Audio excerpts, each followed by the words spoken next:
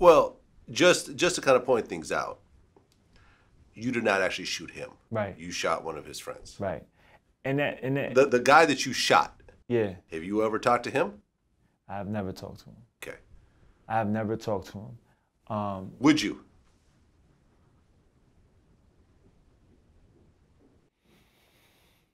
I don't know. It's a tough But right one. now is no. Right now is no. Right now is no. But it doesn't mean that won't change. You know what I'm saying? But right now, I'm not ready for that. Okay. Because it's a different circumstance. It is. You know what I'm saying? Me and him is a different circumstance. Like, he told on me.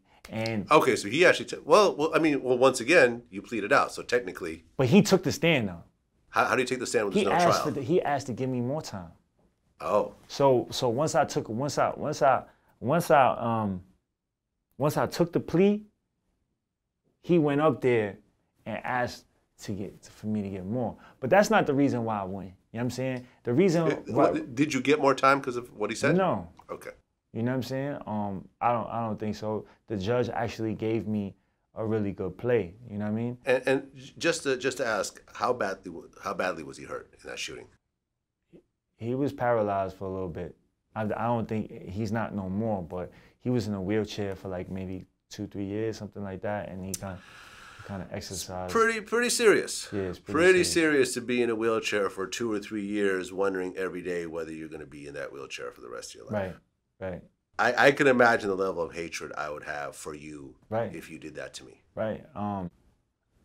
So, and I would want to hurt you in any way that I could. Right. And so since like I can't go and with shoot that you, type of shit, I might, you know what I mean? Exactly. With that type of shit, it's different. You know what I'm saying? That's different. When there's blood being shed between somebody, I don't know if I could trust you know what I'm saying? I don't know if I could trust this situation. Whether if I'm ready for it, but I don't know if you're you know what I'm saying? Like, I don't know what the fuck is going on. Right. And at the same time, it's like, you know, he also told on me. But it's different from him because he was in a gang.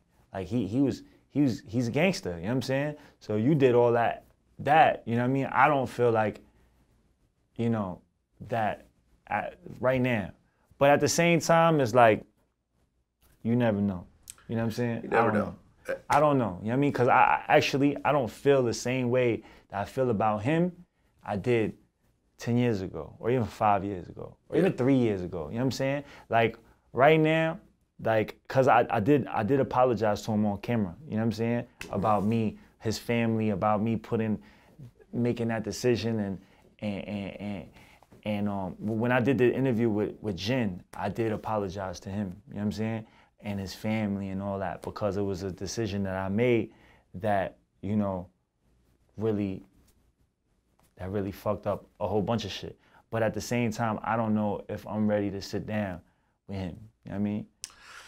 Yeah, I mean, it's an interesting thing because, you know, Trey D's a regular guest on my show. Right. And there was a situation where he got shot by a rival gangster. His lungs collapsed. He luckily made it to an ambulance. You know, an ambulance picked him up in time, saved him. And I said, the guy that shot you sat down next to you and apologized. What would you do?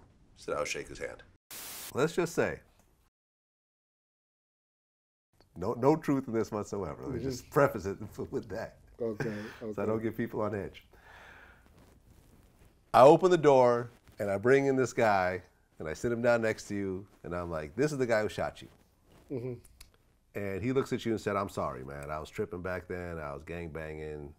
I was angry at the world. I had that happen. I'm older now. I got kids. I know who you are. I'm a fan of your music. My bad. What would you do? That's right, homie. What's your name?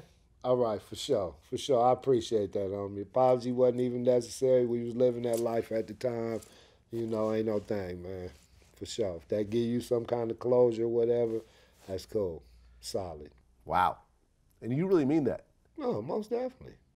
That's gangster. You know, but then Yellow Beezy, who recently got shot, I asked him the same question and he flipped the fuck out. He said, I don't give a fuck. That's just me.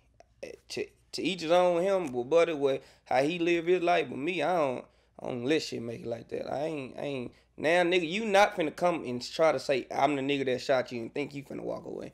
I'm gonna get my lick back. I don't give a fuck. Ain't no walking away. Shit, we two different niggas. I ain't fuck that. Nah, ain't no shaking my hand. That's too far gone.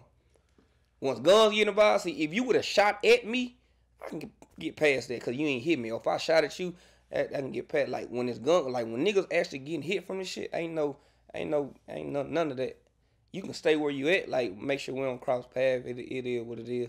But as far as me seeing or me knowing a nigga, nah, ain't nothing like that going on. You know, he just got shot though. And that's gangster too. Like, so look, so you see what I'm saying? So listen, but there's difference though. Trey D is he's older. You know what I'm saying? So you respond to things different. I bet you Trey D wouldn't have said that. Right. At that time, you know what I'm saying? When he's Yellow Beezy's age, like, you know what I mean? I don't know how old they are, but I'm pretty sure there's a big Beezy's young. He's in early 20s. Trey D's like 50. So this is what I'm saying. Of course. Twice his age. I'm pretty sure Yellow Beezy, hopefully, you know what I'm saying?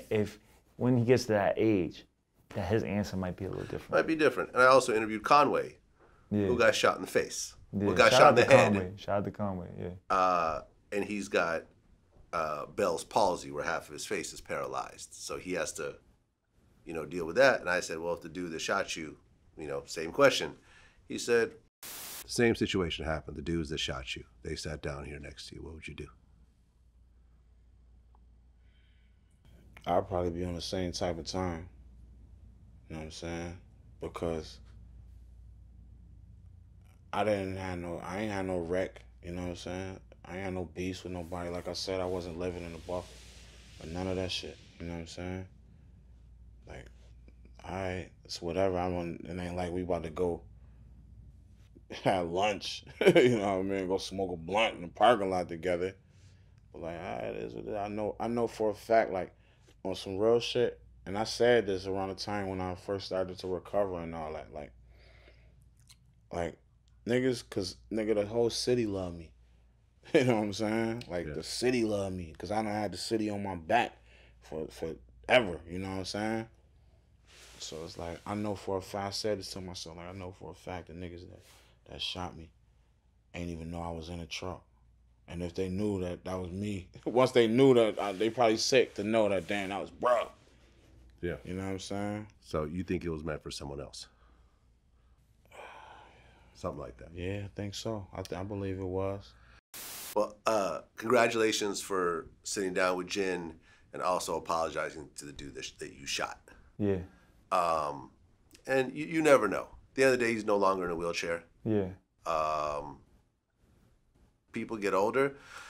People feel some type of way. But also, what I've realized in my own life is that you don't have to be cool with everyone.